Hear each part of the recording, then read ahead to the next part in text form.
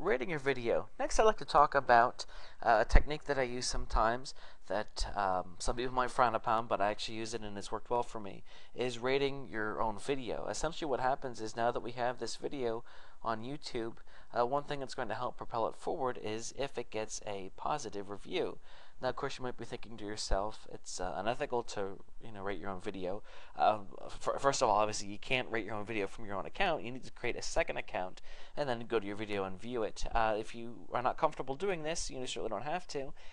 However, I create a separate account on YouTube, and then I do this sometimes if I want to give my video the extra boost.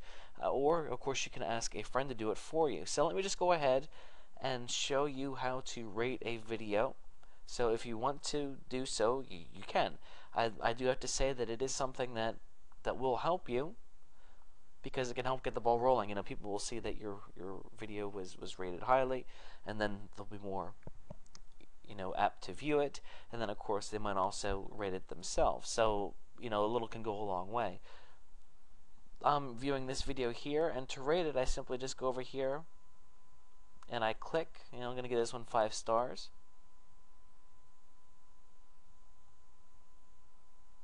Okay, I'm not interested in an auto share, but that's it. It's rated.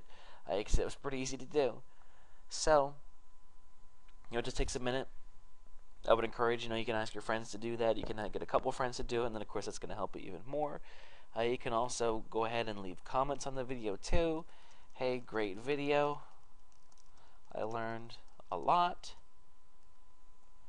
And post it, and there you go. So I just helped somebody there. Hopefully they'll return the favor, right?